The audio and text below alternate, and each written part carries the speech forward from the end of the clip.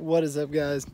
Brian Loomis back here with another Freshwater Bandits video, and if you couldn't tell by my setups, by my rods just sitting there, if you couldn't tell by the water, if you couldn't tell by the gorgeous sounds of Indiana, we're out here on the Vermilion River. I have two lines out. Both of them have my circle hooks on them. Both of them are going down. This one's damn near underneath that bridge. This one's damn near across the river. Today's bait of choice, I know I could have went with night crawlers, or I could have went with my special chicken, which is just boneless chicken breast and garlic powder. But today I went with the tried and true catfish bait. I'm using chicken liver today. And the only reason I'm using chicken liver today is last year I had amazing luck on chicken liver.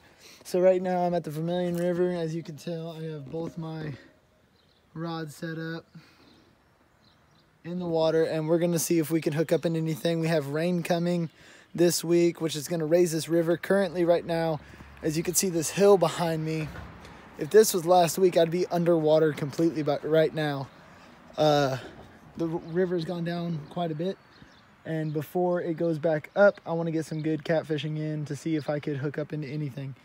So you guys hang in there. I'm gonna see if I can hook up in anything. I have a video coming today, and then I'm gonna have a video up tomorrow as well to see if I can get as much fishing in before the rain comes.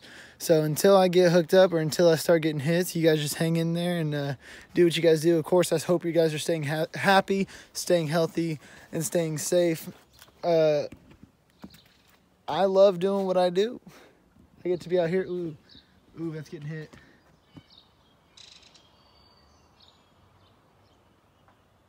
You can tell a big difference between a hit and when the current pulls your bait. When it hits, it'll go down and it'll stay down for a second, and then it'll come back up. When it's a current, it'll just bob up and down like this. When it hits, it goes down and it stays down for a second, then it comes back up. These are circle hooks, so they're gonna help me catch the fish without setting the hook too much. But right now, that's what I'm gonna do is I'm gonna stay out here. I'm gonna fish a little bit until about, let's see, it's 2:53, so it's 3 o'clock. I'm gonna fish till about 4:30, 5 o'clock. See if I can hook up in anything. So until then, you guys just hang in there, and I'm gonna see what I can do out here. Okay, guys, a bit of an update. Right now, I threw another pole in the water, so now I got 3 running. Right there, all of them heading downstream. We got the light action heading down towards those logs. This one here is heading straight over here, and then you got this one. This pole that's headed that way. Basically what we're doing right now is just seeing if we could trigger a reaction on anything using chicken liver, and I got this set up extremely close to those logs. That way there's only like 3 or 4 3-ounce egg sinkers on there, so if I lose those in a snag, it's not really that big a deal. And I have a smaller circle hook, and those I come by like nothing. But right now it's getting hard to tell what's a bite, what's the wind, and what's the current. But I got to get some fishing done within the next couple of days. So I'm going to be out here for a little bit longer. Right now it's 3:16, so I'm going to see what I can get before 4:30, 5 o'clock. So see what I can do, I guess.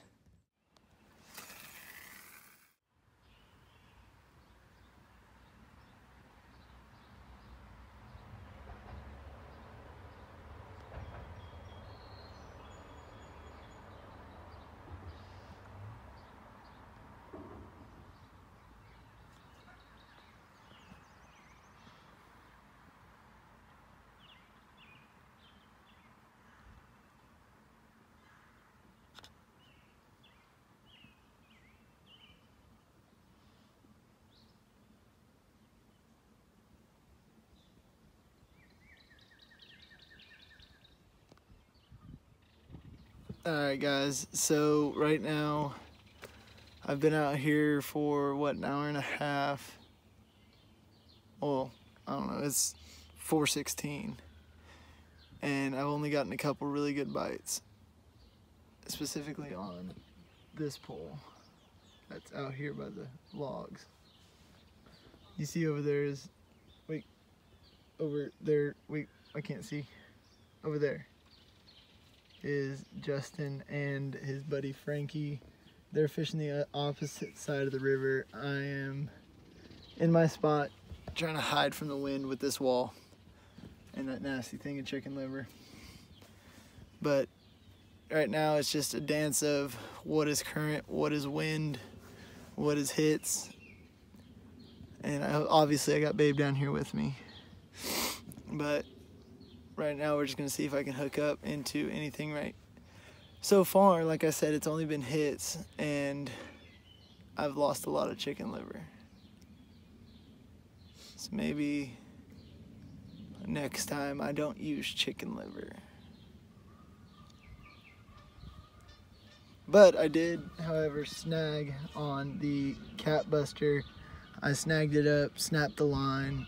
I retied with a huge, heavy setup. It's got a huge circle hook on it with 2 1-ounce egg sinkers and 3 I'm gonna say they're 1/2-ounce egg sinkers on it, but it's got a huge setup with a big piece of chicken liver. And for that one, for the big hook, I took the chicken liver and tied it on with fishing string. That way it didn't come off on the cast, so I can cast it really far. But right now we're just waiting. I think I'm gonna give it probably about another 30 minutes to see if anything happens. If nothing happens, I think I'm gonna pack up and head home for the day. Tomorrow I'm gonna get another fishing video out before the rain comes and the river floods. So, I mean, unless I catch anything, you guys just hang in there and I'll see what I can do. Alright guys, so you see the river here.